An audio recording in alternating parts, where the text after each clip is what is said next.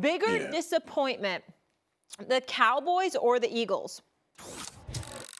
Oh, it's the Cowboys. It's the Cowboys 100%. Like, Philly came in the season with expectations, but we start to see a decline. Like, it wasn't shocked. I was shocked that it was 32-9. I didn't think the Bucs would beat them 32-9, but I picked the Tampa Bay Buccaneers to win that game because of what I had watched the Philadelphia Eagles do.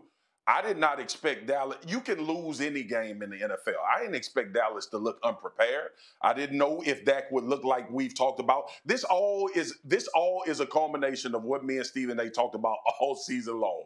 Moments. Dak Prescott didn't raise his level. Mike McCarthy didn't raise his level. Dan Quinn didn't raise his level. At any point in this game, did it look like Dallas had enough to even fight back, let alone get started the right way?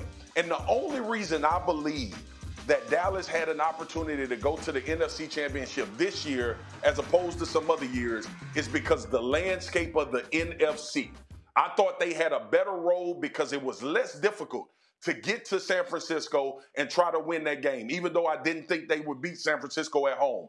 But this is the biggest indictment of all the years that Stephen A. has talked about waiting for the fall and the decline. This is the one to me that defines what he's been talking about. This particular performance and the way that they came out against the Green Bay Packers. The Cowboys are the biggest disappointment. Yeah, I totally disagree. The Cowboys are about one game. The Eagles are about 1 month. And the Eagles collapsed, Marcus, from basically December 1st on, starting with San Francisco, obviously the game in Dallas, losing to Seattle, and somehow losing to Arizona and the Giants, and then getting blown out by Tampa. What the Eagles did from 10-1, Super Bowl team last year, probably should have won the game. Bad call. They were better than the Chiefs. They didn't win the game.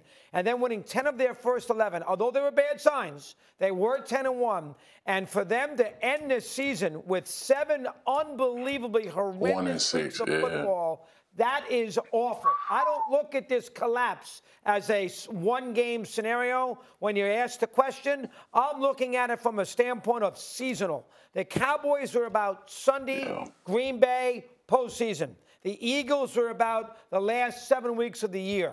So as a result of that, I think the Eagles are the bigger fall down than Dallas is. You know, Doggy, I understand what you're saying.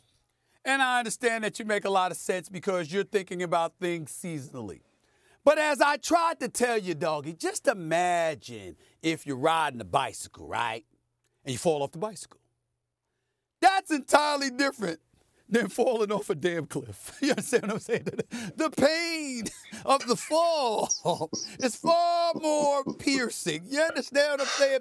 Now, you can sit up there and you can point to the Eagles, all right? And you can talk to their 10-1 start and then going 1-6 over the last 7 games. Here's what I'll throw to you, Doggy, why you're wrong and Swagoo is right, because the bigger disappointment is the Dallas Cowboys.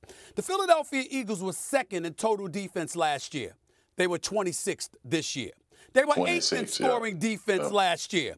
They were 30th in scoring defense this year. They were the number 1 pass defense last year. They were second to last this year. We saw a disintegration taking place before our very eyes. I recall Doggy being on First Take. Even when the Eagles were 10-1, talking about a myriad of times, including their loss to the Jets, where they didn't look like the team that we saw last year.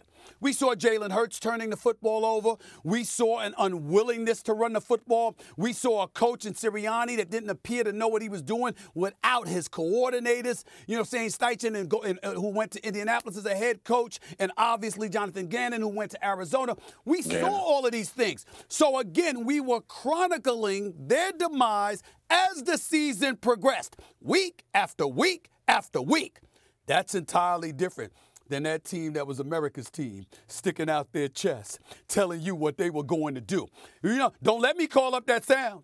Don't let me call up that sound of DeMarcus Lawrence sticking out his chest after they beat the Philadelphia Eagles. Talk about we going to stomp them again. We going to beat them up again. And then after that, we going to beat them up again. Don't let me pull up a podcast segment from Micah Parsons and what he was talking about. Don't let me bring up Dak Prescott talking about those LV symbols and talking about it reminded him of Vegas and the Super Bowl and how he was preparing for that. Don't let me bring all of that up, okay? Don't let me bring up sound from Jerry Jones and his sound on local radio in Dallas and talking about after a regular season win, this is the most confident he has been. Don't let me bring up the fact that on the 28-year anniversary of the last appearance in an NFC Championship game, the Dallas Cowboys took the field against a quarterback in Jordan Love who was playing his very first playoff game. Don't let me bring that up, and don't let me remind this audience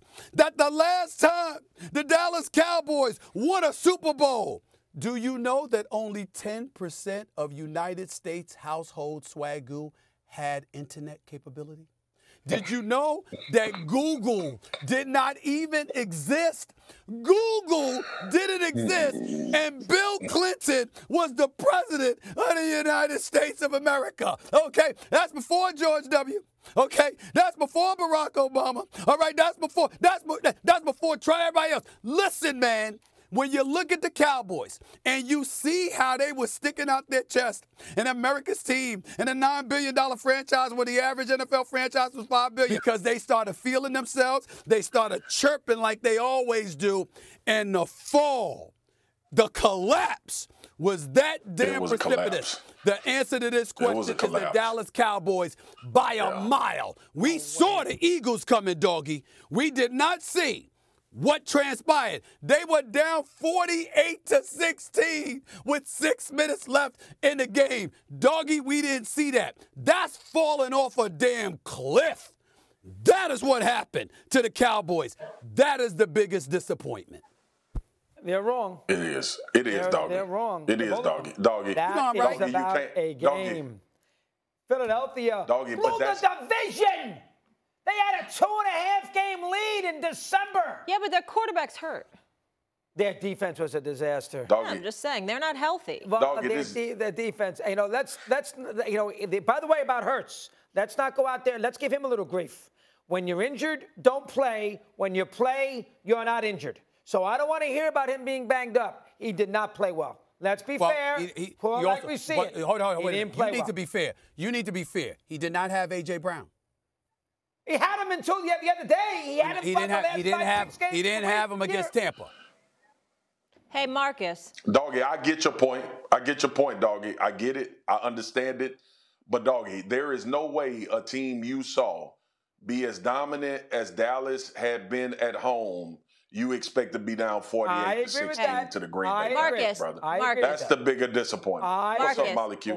This is you and I talking, like no one at home's listening. Seriously, though, your Cowboys, what was that? It was so embarrassing. Like, I turned on, I couldn't even believe it. I texted him at halftime. Yeah. I was so disappointed. I expected more. They're out of the playoffs. Like, Molly, it's not a good look.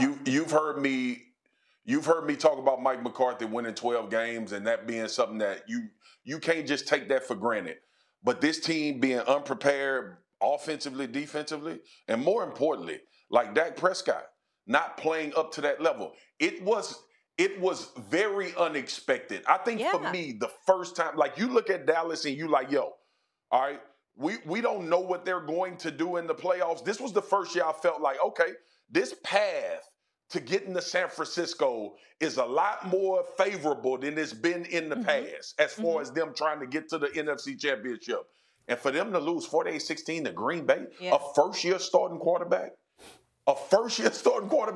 come into Dallas after that success at home and they lose, it was embarrassing. But more than embarrassing, Molly, it actually is the definition of who they've been over the last 3 years. 4 years when you start talking about the playoffs. And what's that, fraud? Swagoo. Yeah, you can't take them seriously. Swagoo, do you like music? You like music? I love music. You like music? Anthony Hamilton is actually my favorite singer. Check this out. Yeah. Okay, I got you. because I got a song for you.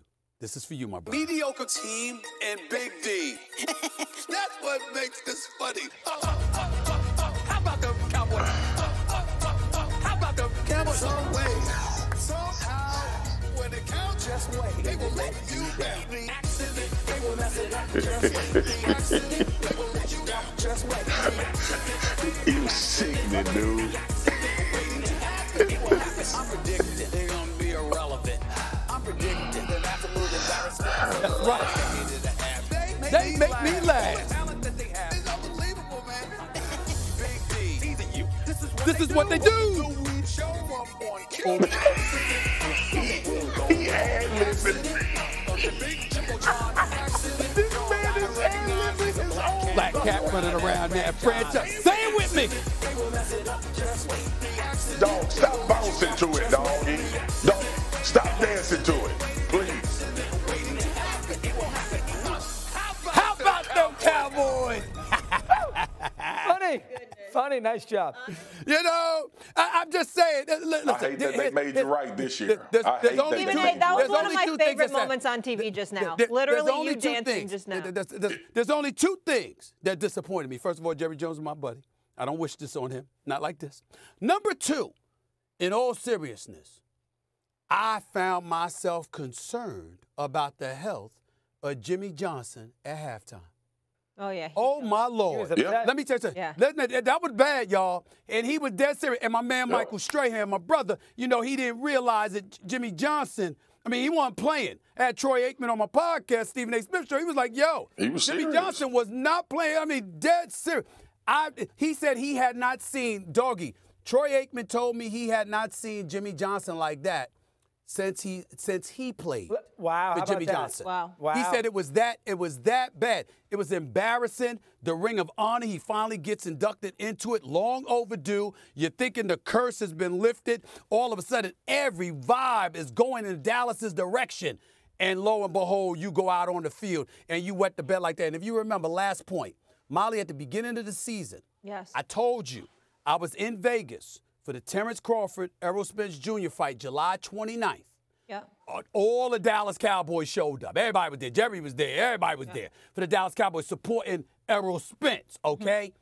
And when you brought up Dak, the defense was supremely confident.